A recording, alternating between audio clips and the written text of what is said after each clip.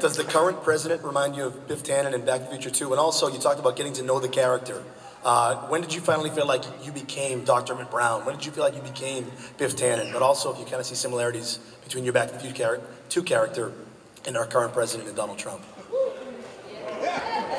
We only have time for one more question. Oh, no. I'm not sure I totally got the gist of it.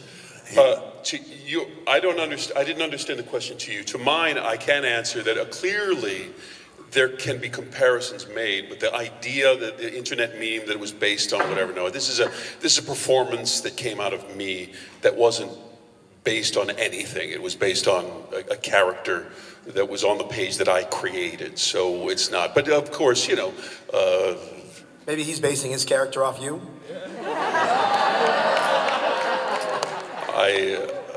Yeah, whatever you think, whatever floats your political boat. I just hate peace, man. That's what I'm into. You know, peace to everybody. Peace to everybody.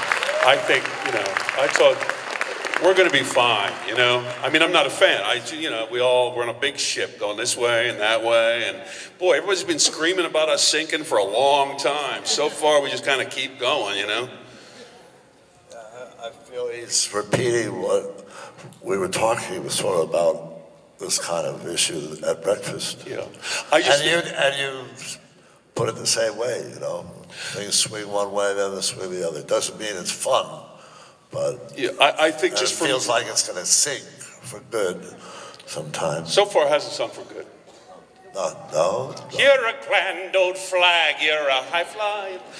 I think the thing with me is, when that happened, when internet meme comes out, all of that stuff, Hillary Clinton uses me without my permission, Ted Cruz uses me without my permission, all the politicians are using me without my permission, Jake Tapper, CNN, Fox News, everyone wants my comment on the basis, and the actor Tom, becomes a political commentator on work that I did 30 years ago.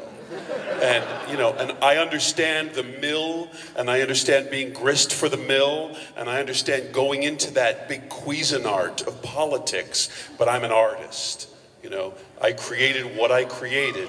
It is what it is, and the audience has to do whatever they want with it. Thank you. My question for Christopher Lloyd was, when did you become, like, when did you feel like you